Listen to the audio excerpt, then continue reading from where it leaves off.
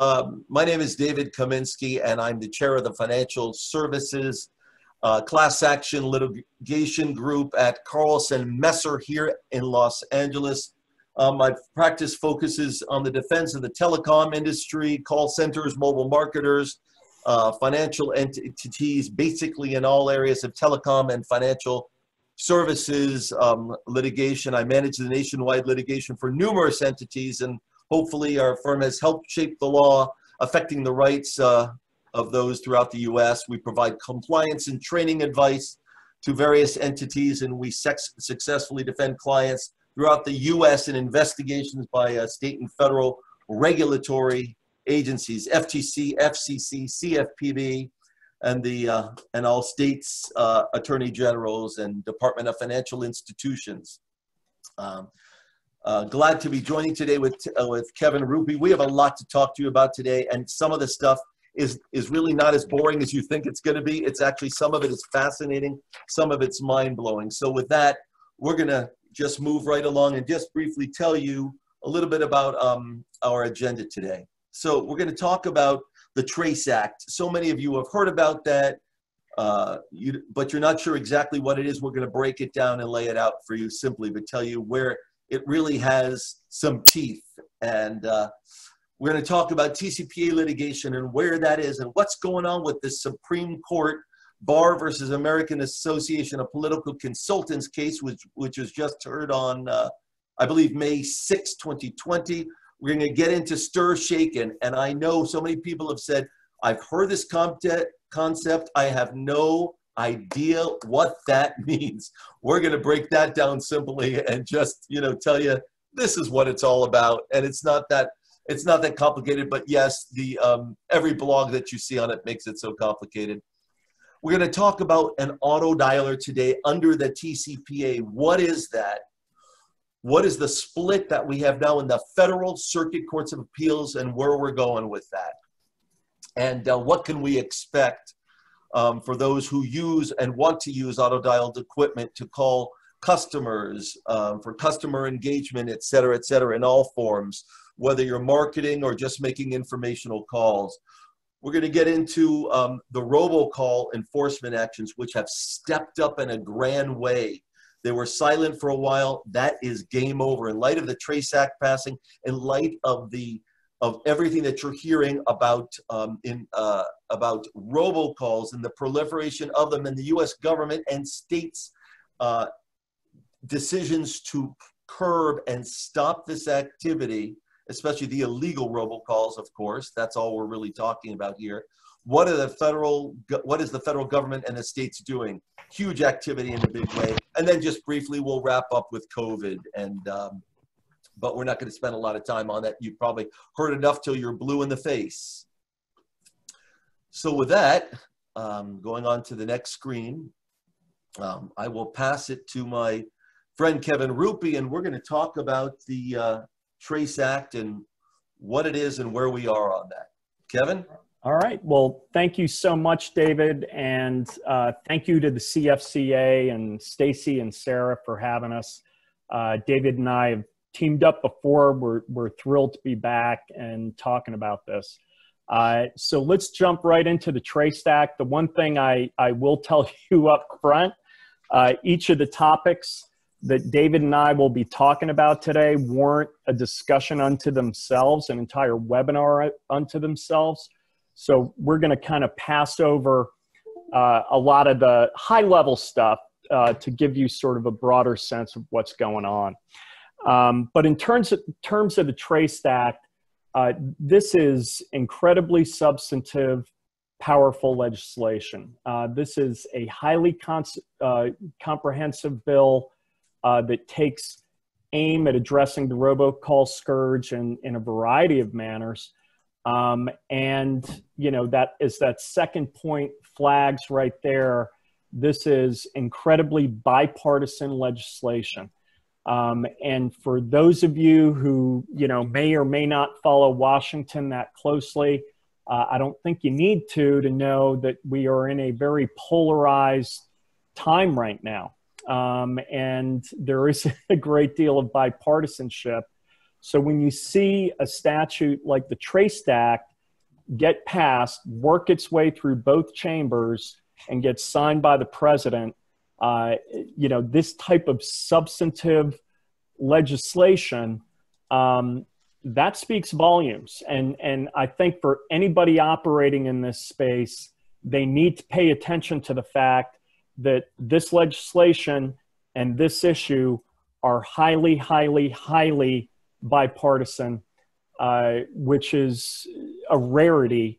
It goes without saying in this day and age.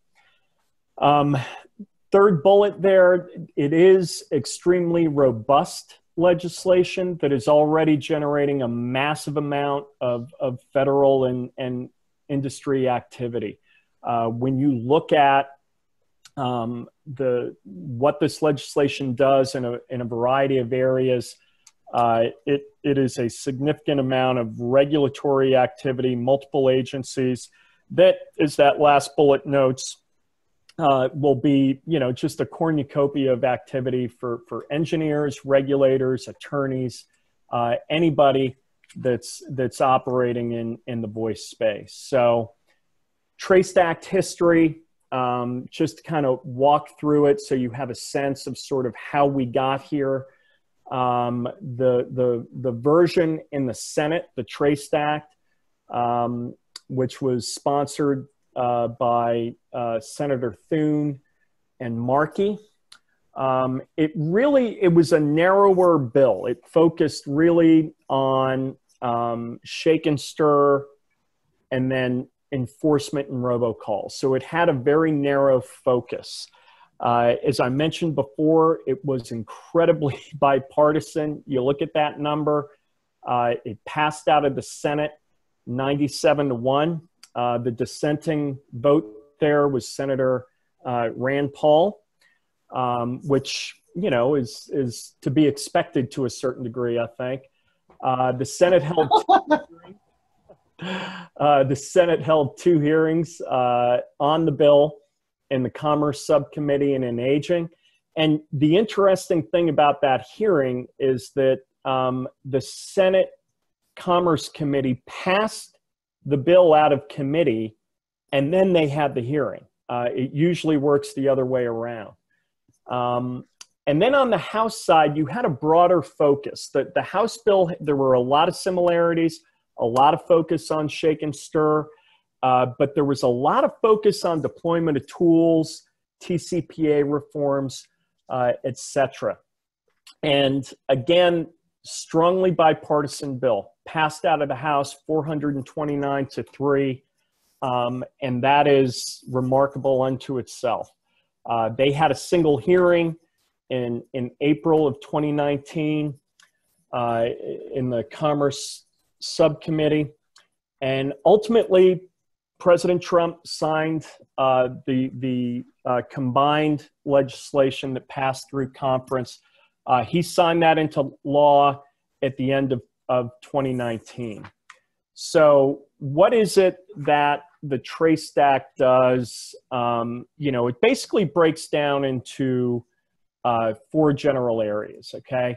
So about a third of the statute involves call authentication, okay? So the Trace Act mandates, in effect, that call authentication frameworks will be required for IP and non-IP networks. Now, there is a waiver for non-IP networks, but nevertheless, there is this stir, shake, and mandate, prohibits certain types of line item charges for call authentication. And another interesting thing on this is that the bill requires the FCC to basically look at the efficacy of call authentication, how well it's working, whether there need to be any revisions or replacements, etc. Second bullet there is a lot of reporting that will be generated by this bill, primarily by the FCC. Several reports coming out at the end of the year on, VoIP service providers, their role in robocalls, reassigned number database report in December 2020, a report on the One Ring Wangiri scam, which is due at the end of the year, and the FCC just started the comment cycle on that. There's an annual report on a going forward basis for industry traceback. So a lot of stuff there. Potential regulation.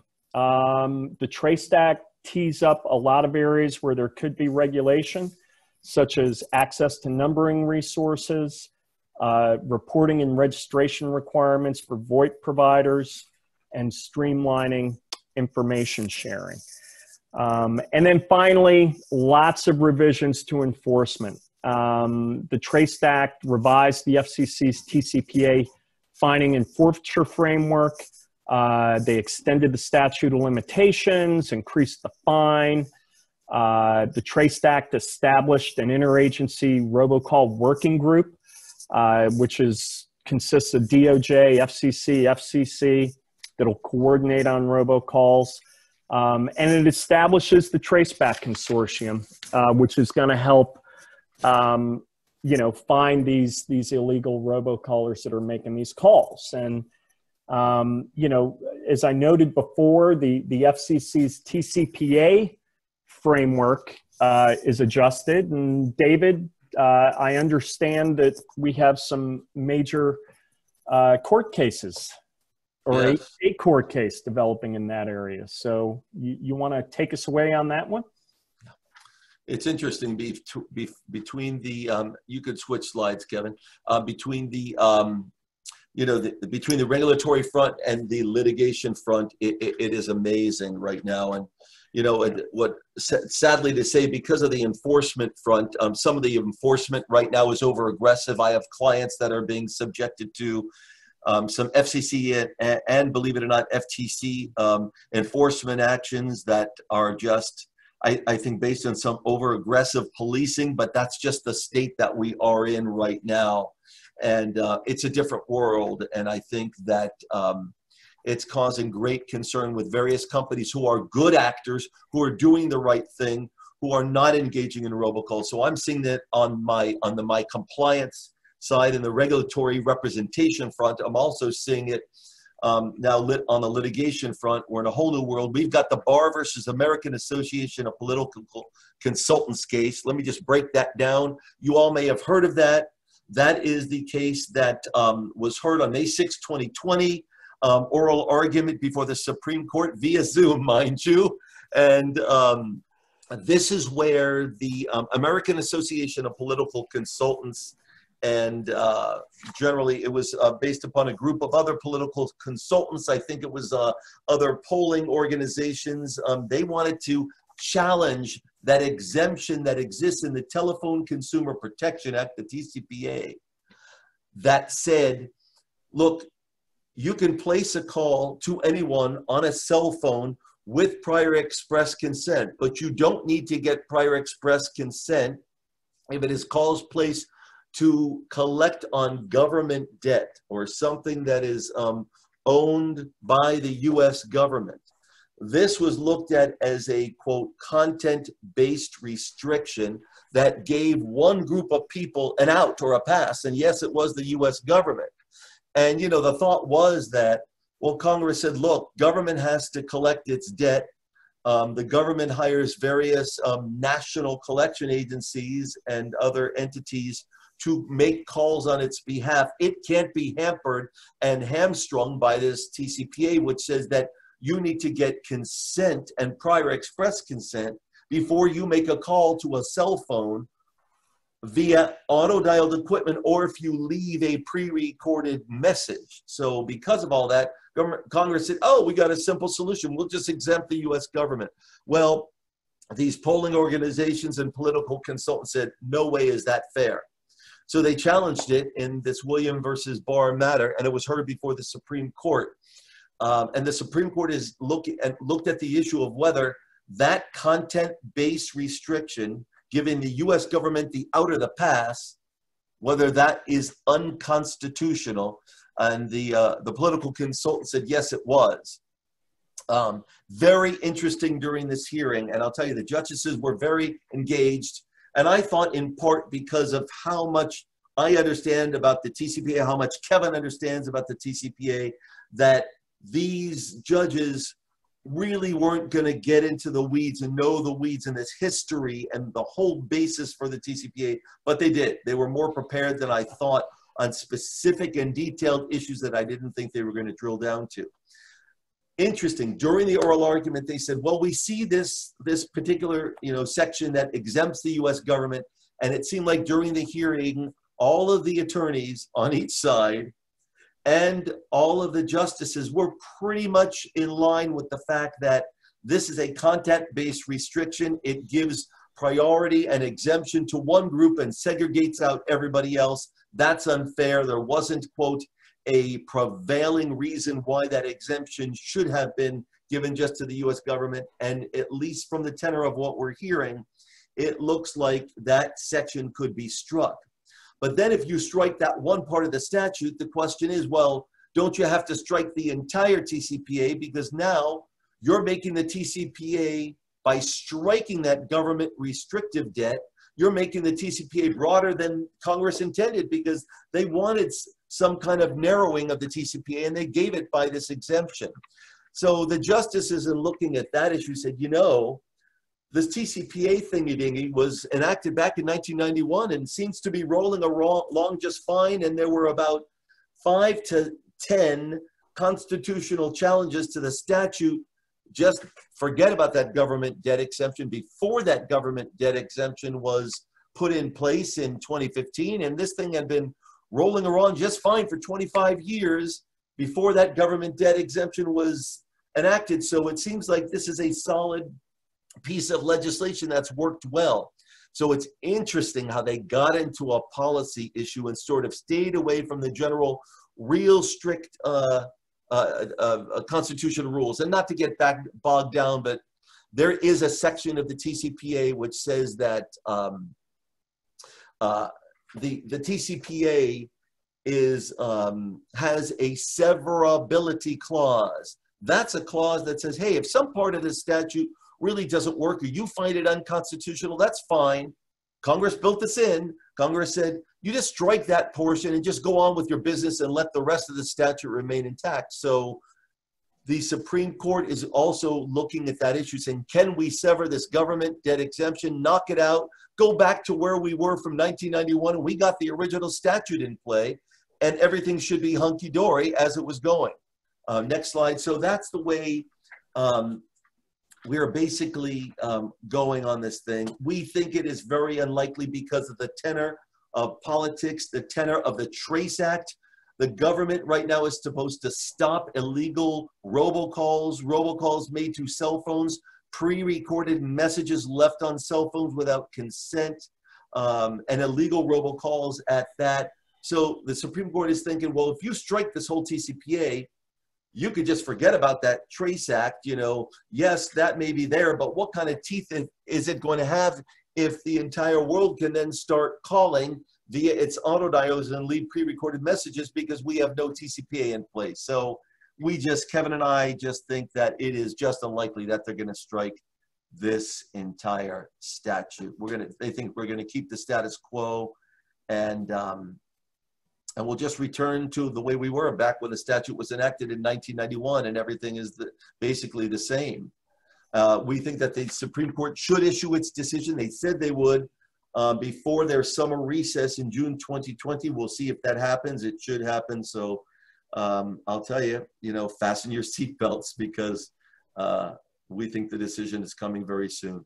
And, David, you know more about the TCPA than anyone I know. I mean, you've got this down cold, and I'm just curious. Like, it's kind of like, it seems to me that regardless of what the Supreme Court decides, I mean, I can't imagine what would happen if they did throw the statute out. But if they go back to sort of the 1991 version, it's still, regardless of what the outcome is, we're still going to have Supreme Court precedent on the TCPA, which is rare. up to this point, right? Non-existent? It is rare, right? We haven't had a Supreme Court ruling on the TCPA in this kind of significant manner. So this will be the first of its kind. And as we will talk later, we think that it also may pave the way for other TCPA conduct and activity by the Supreme Court, which is going to be very interesting. You know, we just saw a recent decision by the Supreme Court under Title VII of the and what the court did with regard to the 1964 Civil Rights Act. And this is not a Supreme Court we can predict, as we normally do with our Supreme Courts. We say, oh yeah, this is who we have, this is who's going to rule for this is who's going to rule for that, and it's a foregone conclusion. It's not. We're showing that our Supreme Court justices are independent thinkers, and they are not going by some kind of fixed code that says, this is who you are, so this is how you have to rule. And you know what? That's the way the Supreme Court truthfully is supposed to be. They are supposed to be independent. They are supposed to be sitting in the middle, not voting left, not voting right, just because that's who they are as people. So well, as Justice Roberts said, you know, he's there to call balls and strikes. You know, be the objective umpire, if you will. And you know, speaking and as Gorsuch, as Gorsuch said, I'm supposed to interpret the letter of the law. I got to read what it says. I can't put in my political desires, my wills, my wishes. That is not what I was hired to do as a Supreme Court Justice of the United States. So, well, there you have it. There you have it. And I know during that Supreme Court argument, there was one moment where Justice Roberts, you know, talked about, which I thought was interesting, the public's complete disdain for robocalls. And, you know, you put that in the context of the First Amendment, it's pretty jarring, you know, for a Supreme Court justice to talk about, you know, how disliked robocalls are. And the will of the people. Yeah, exactly. Right. And that wasn't a political statement, because he didn't swing right or left. He said, hey, this is what the American public wants. Here's the statistics. I'm not, you know, I gotta help promote that within the context of my duty to constitutionally interpret the statute. So exactly. And you know, on that point, David, I was glad at the beginning of this call, or at the beginning of this webinar, you hit the point that you know, there are good robocalls, legal robocalls, and legal robocallers, and there are just flat out illegal robocaller criminals. And Kevin, yes, you know what, you just said the word. Unfortunately, the consumer industry has labeled robocalls, or all calls that are called with dialing equipment, or everything that's a call that goes to a cell phone today, a robocall. So it's got that negative moniker associated with it. But a robocall is not necessarily a bad call, but the problem is it's how it's been named, and it's really hard to back that off right now. As much as Kevin and I in the industry never use that word robocalls in the context of talking about what our clients do and the calls that they make, etc.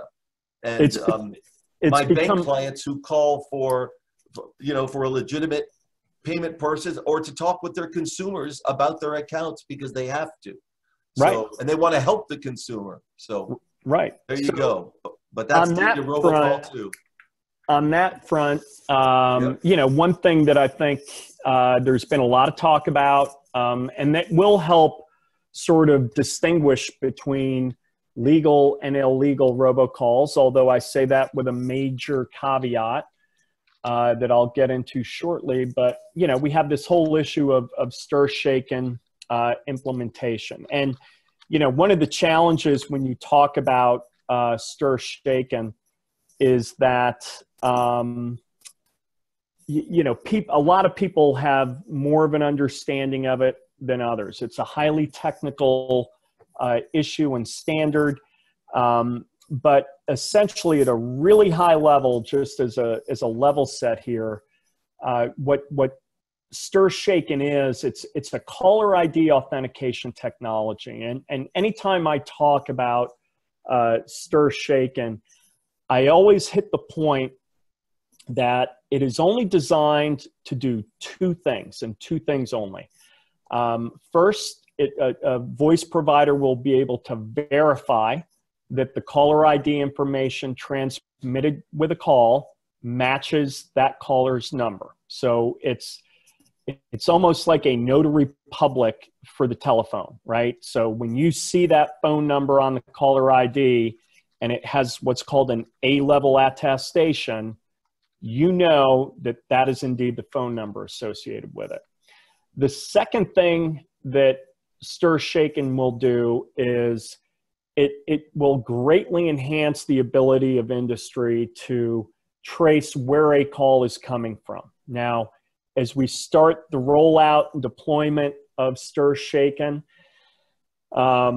you know, it's not going to be ubiquitous overnight. It's going to take time. But, you know, conceptually, the way the standard works is that on a pure IP to IP call, the call originator that originates that call with that caller ID will basically have to put their, you know, their orig ID that identifies who they are that is putting the call onto the network, which, you know, for those of you on the call who don't have a lot of familiarity with sort of how phone calls work, they can transit multiple providers. So, when, you know, David and I spoke earlier today, and when I called David, you know, I called from my Verizon Fios home phone, and I called David at his desk in California, say AT&T. It's going to go through multiple hops, and in a pure IP network,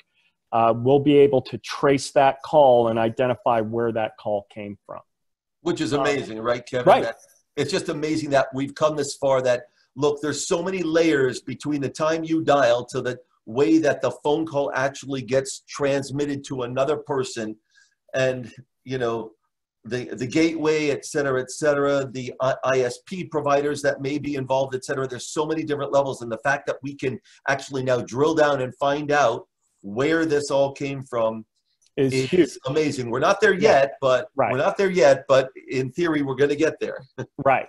And it's been kicking around for some time. The standard has, the standards were developed by ATIS, the IETF, and the SIP forum.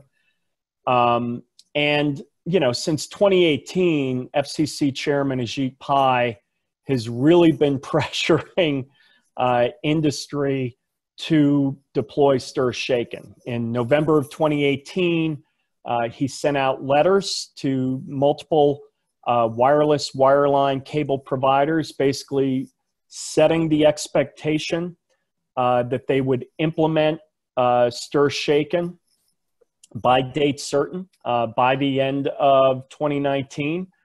And, you know, he basically used his bully pulpit to do that. Now, what you had in the interim was the passage of the TRACE Act, which effectively mandated the deployment of STIR/SHAKEN, which, you know, resulted ultimately in a notice of proposed rulemaking to implement that.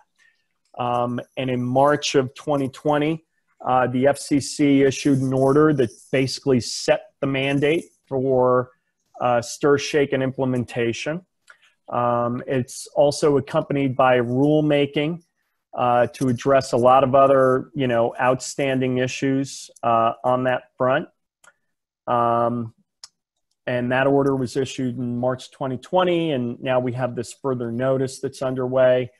As far as the TRACE Act goes and what that does, you know, as you can see on the deck, it set a deadline basically of 18 months after enactment of the Act. The TRACE Act does contemplate exemptions and extensions of the deadline on both IP and non-IP networks. You know, Congress wisely acknowledged that, you know, in certain instances, it may not be readily attainable for certain providers like those on TDM networks to deploy the standard. As I noted previously, it prohibits line item charges to certain types of customers for the call authentication standard. this triennial review, which I think is fascinating on this front. Basically, the FCC on a triennial basis has to go back and look at the stir, shake, and framework to assess how well it is doing, to evaluate, and you know, this is, you know, a key thing, I think. The FCC is basically given the authority to revise or replace the standards should it deem it necessary.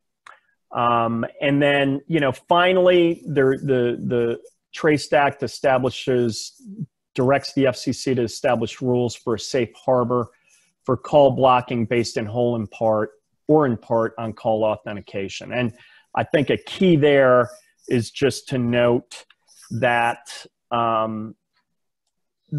stir shaken does not tell you whether a call is legal or illegal, wanted or unwanted, but it can help inform that decision. And on the legality of calls, David, I know the TCPA talks about this thing called an auto dialer, and we've had a great deal of judicial developments on that front.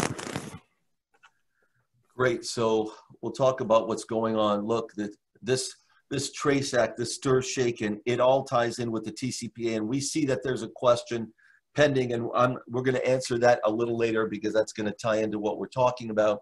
We may, audience, we're going to move a little faster because we see that time is moving, so we're going to move this a little more quickly, and we're probably going to have to skip our COVID slide, which I'm sure you're all fine with, and you understand what's going on in COVID, and you could read our slide because that could take a half an hour by itself, but we want to get all the content that we need to. Next. So look, there is a split right now. I'm just going to get down to it. Under the TCPA with regard to what is an automatic telephone dialing system that violates the TCPA. Remember, there's two bases upon which you could have potential TCPA liability. One, from using an auto dialer to call a cell phone without consent. Then it's also separate from the auto dialer if you leave a pre-recorded message pretty much via various different manners. You leave a pre-recorded message without consent, you could also have liability on the pre-recorded message front of the TCPA. So consent still is king, consent is key. But what's going on, and the problem is right now, what is an automatic telephone dialing system? An ATDS throughout the country is literally all over the place. And it is such a hotbed of litigation right now. We are at the precipice really of something huge because the Supreme Court will take up various matters and hear various matters that it decides to hear when you make a petition to the Supreme Court. And they're going to say it's got to be a matter of literally public and national importance. It's got to be a matter of constitutional significance, like the Barr decision was an unconstitutional provision in a statute, and then, or potentially, and then the other is if you have federal courts, federal circuit courts of appeal in different parts of the country that are disagreeing with each other, well, you can't have that because I can't go to Texas and I'll be in the federal courts there, and because of the Fifth Circuit Court of Appeal ruling that may favor me, I get a favorable result. But if I run over to the Ninth Circuit Court of Appeal, which governs the 9 states in the Western hemisphere of the US, well then I get a different result. So I'll just go there. It encourages something called forum shopping, you know, deciding which forum is best for you. Let's shop there, and that's where we're gonna go to get the most favorable ruling that we can. So we are literally at that precipice right now in a huge way. We've got the Ninth Circuit Court of Appeal and the Second Circuit Court of Appeal, 2 different courts of appeal on each side of the country, saying that, okay, we think an auto dialer is this, a system that can randomly and sequentially generate numbers and then automatically dial them.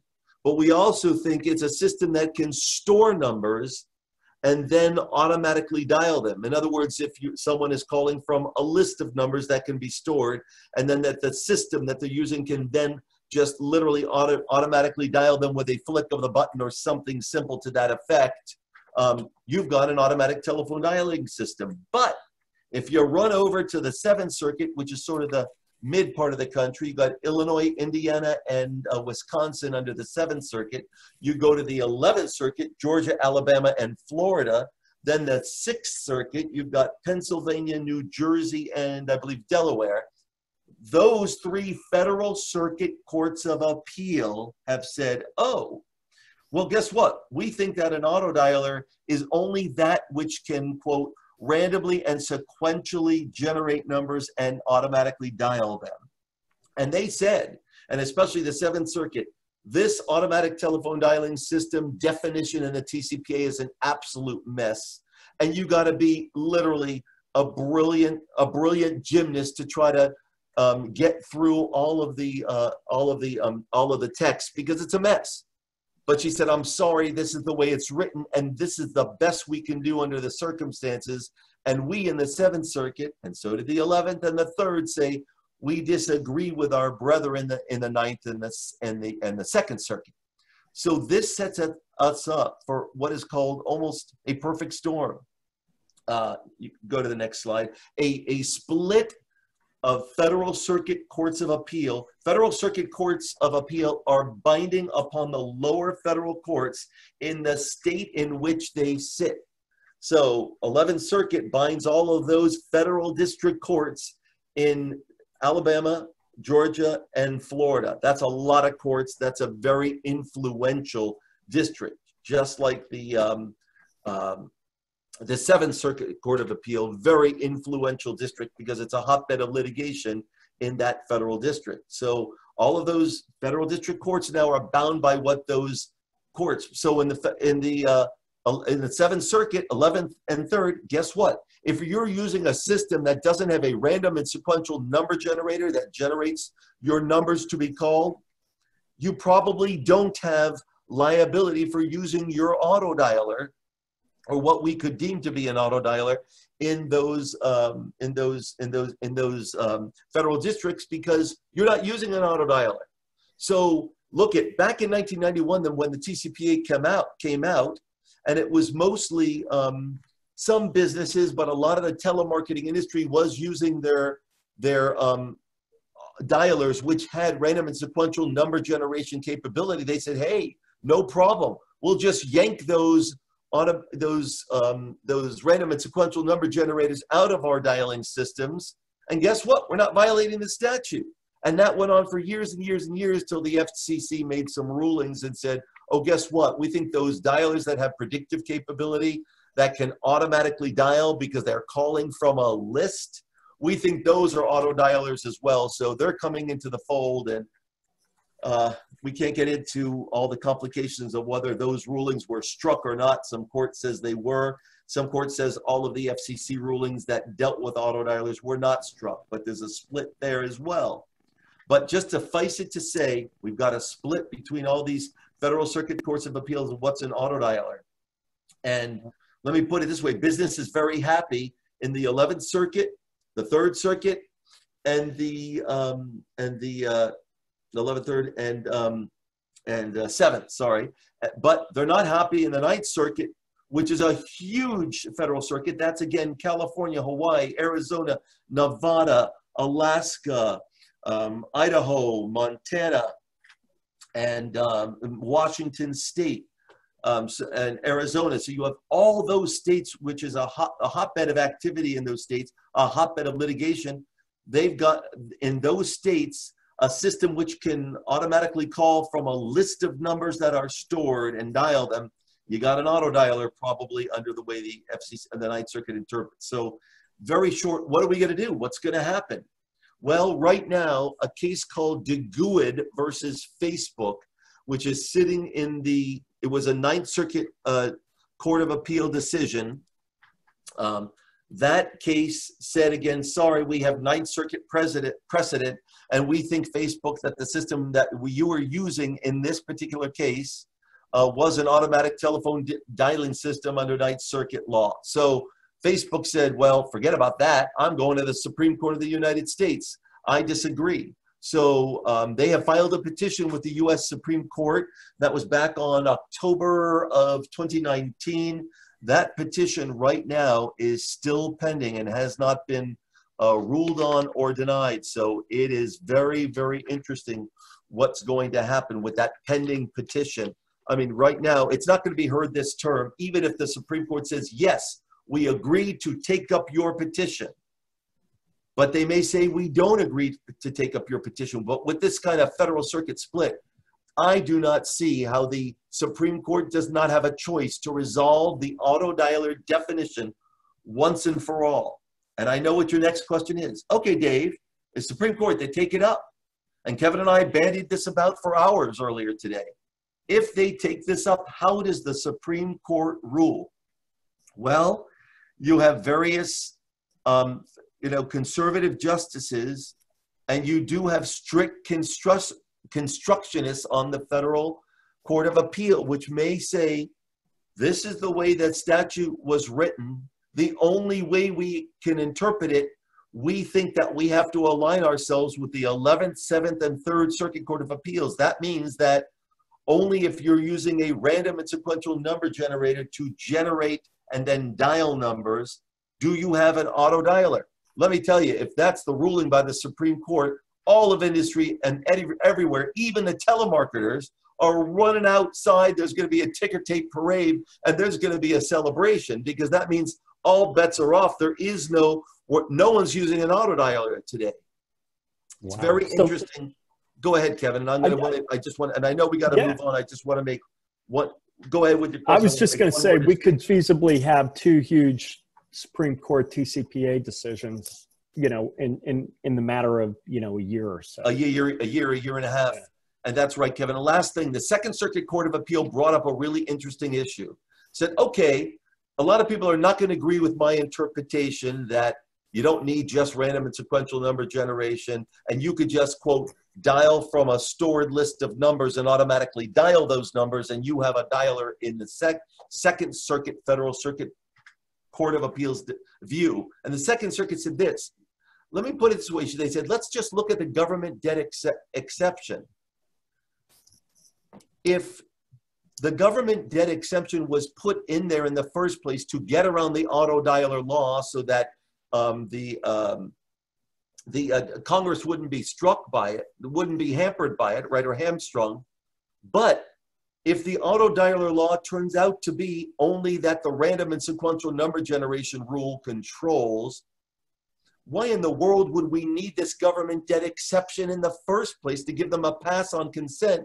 Because where in the world would the federal government be using random and sequential number generation to make auto-dialed calls to call those persons who are borrowers as to U.S. government debt? They're not going to be calling. They're going to be calling from a list of numbers. That's the only way millions of companies call. No company is ever going to use a random and sequential number generator. In other words, they're saying that it's a nullity, it's a fiction, because no one is going to be using random and sequential number generation to call their own customers. So why in the world would the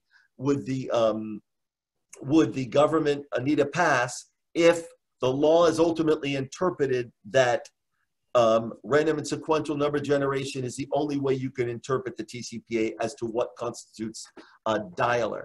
So the government debt exemption would be superfluous because they would never be using one in the first place. They would never need that exemption.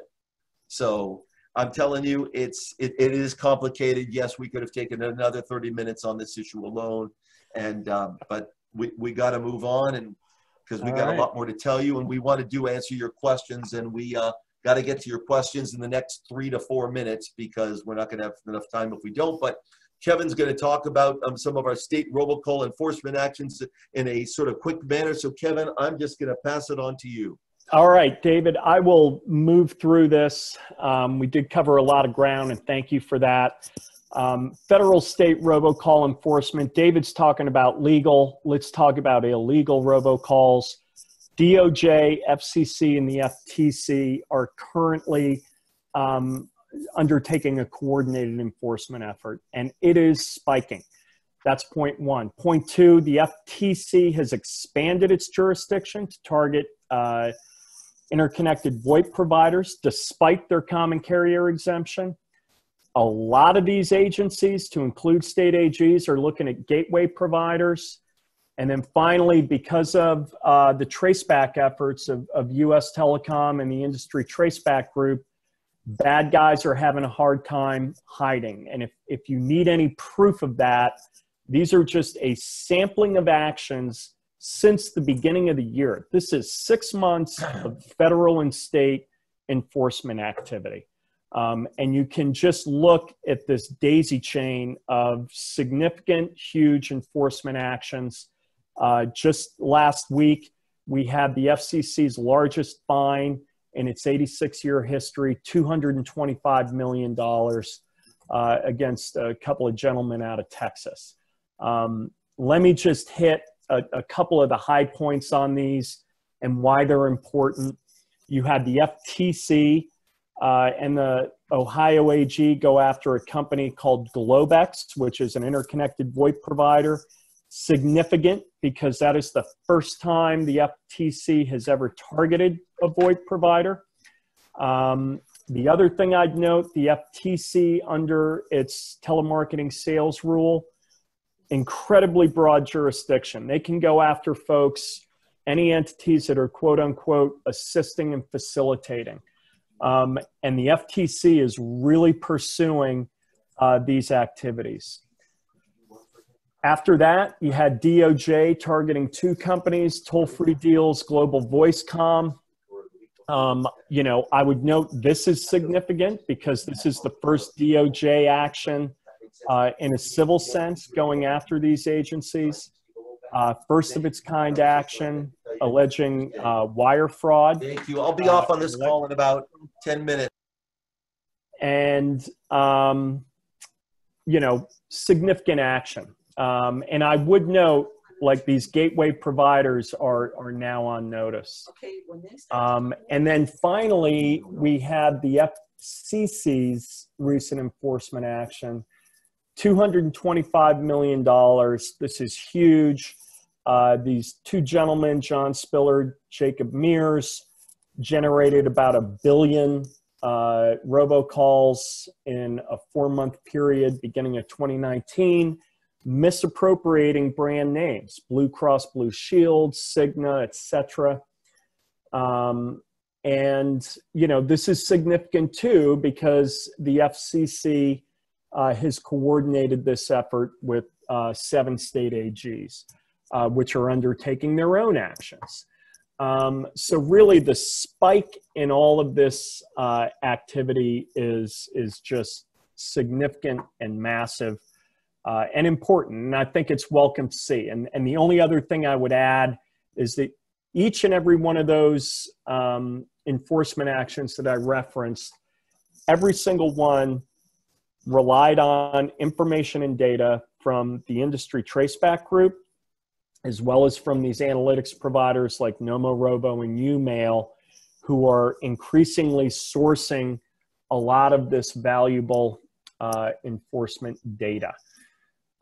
So with that, I'll just bring us home to the end. I'll briefly mention the CARES Act, $2.2 trillion, sweeping in scope, covers a lot of areas, $200 million to the FCC for telehealth, telemedicine. And now we're hearing rumblings about a possible second phase of COVID-related legislation. And, you know, for all you folks operating in the FCC space or any space, but in particular FCC, you know, I would just note that even with this global pandemic, the FCC hasn't slowed down. So with that, Kevin, that's so interesting. We covered it. Yeah. You know, oh, there's my evil twin on this slide. But you know, Kevin, it's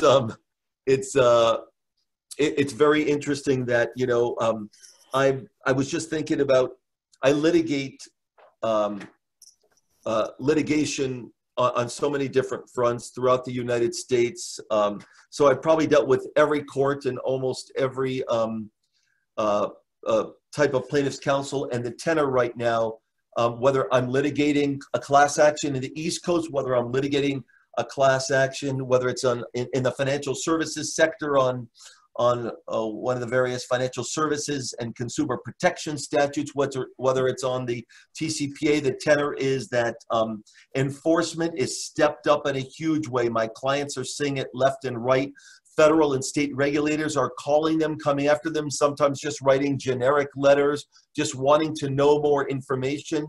The California legislature themselves has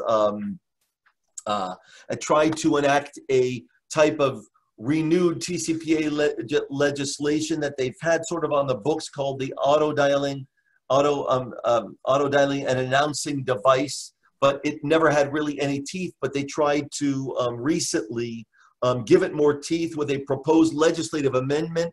Because of what they're dealing with right now, all of a sudden the legislature just had to put all of this proposed legislation in so many different fronts on hold. That's a good thing. Even though they were listening to various industry, to banks, etc., businesses of all kind, that this statute was going to be ridiculous and it was going to implode the American economy. They at least have stepped back and they have tabled it for now. Hopefully it'll be killed, but this is just to show you. And one of the questions was, what's going on in the enforcement world? That's one of them. Yeah. One other question, if I can answer here. Someone asked a question about, with everything that's going on, the Trace Act, TCPA regulation, the enforcement with the FCC, the FTC, stir, shaken, etc., and everything that's going in judicially on the TCPA front, how does that affect, the new trend in ringless voicemail? Oh, it's a great question, and I'll just try to answer part of it. Kevin can too. Right now with ringless voicemail, we know that it's a terrific product, and there's various different products out there, and it is a great way to communicate with your consumers. And there is some courts, very few, have said that we think it's a pre-recorded message, and therefore you have to have consent before you call. Litigation has not proliferated as much as we thought on the ringless voicemail on the front, so that's a good thing for business and for the ringless voicemail industry, and or that the drop calls, where the calls get just dropped into the voicemail of a person without technically the phone ringing. It is up in the air right now. We don't know how this is going to all roll out, because there is so much enforcement right now. We think that the tide with the courts is that they are going to be more judicially conservative and restrictive, because they want to help consumers. They want to follow the stir shaken rules, the Trace Act rules. So the courts may lean a little more, we have to interpret this a little more liberally as to protect consumers. After all, the TCPA and all of these consumer statutes are technically what they call consumer protection statutes, designed to protect consumers. So yeah, and David, the only thing I'd add on the ringless voicemail issue, I think it was about 2 years ago, there was a company that filed a petition for declaratory ruling on ringless voicemails with the FCC. That drew a lot of attention. The petition was subsequently and kind of mysteriously pulled. But I'll tell you, my sense is, I think a lot of industry stakeholders who have subscribers and consumers were a little leery of that technology. Now that said, technology is sort of the genie out of the bottle, and once it's out there, you may see either good actors want to try to pursue its use, or bad actors exploit the technology. That's, Kevin, that's a great point. And I know the people involved with that petition, and I know the reasons why it was, pulled from the FCC. It was the wrong time and the wrong climate, but they had made a very good pitch, and there are great reasons why, voice drop and ringless voicemail should be a product that should be allowed, because it's designed not to bother the consumer, to be the least restrictive way to get a communication to the consumer without, of course, having to get your consent, but also by not disturbing them. And that with the phone ringing, you know, off the hook, and that disturbance in the middle of something. It's just a message that pops up on your phone, just like sometimes you'll get a text message and you'll get your little, if you have it, you'll get your little ding that tells you you've got some kind of communication that came in. I can't today distinguish between a Facebook hit, a voicemail message, a text message, because my phone unfortunately bings the same way, so I never know who and what it is. So I have to look at everything. But you know, we hope that there will be some great progress made in the context of this ringless voicemail. It should be, in our view, exempt, but who knows, some courts and regulators may see it differently, especially with stepped up enforcement right now. But a lot remains to be seen. All right. Well, I think we are at the end of the show here, David. So